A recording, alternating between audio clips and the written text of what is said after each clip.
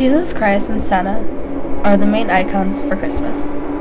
All the grown-ups love Jesus, and the kids love Santa, but nobody has met either one of them. Some say that Jesus is God, some say that Claus does exist.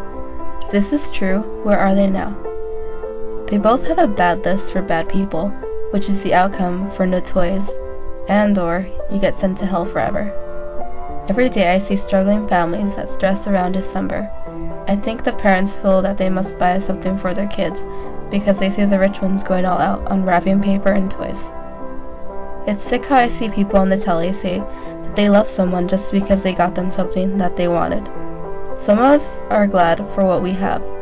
It may not be much in the eyes of the financially wealthy ones, just because we don't have as much things. The holiday is meaningless. Yeah, maybe if Christ or Claus showed up, then maybe it would be meaningful. I don't know. I don't like the idea how we celebrate this holiday for someone who is a no-show.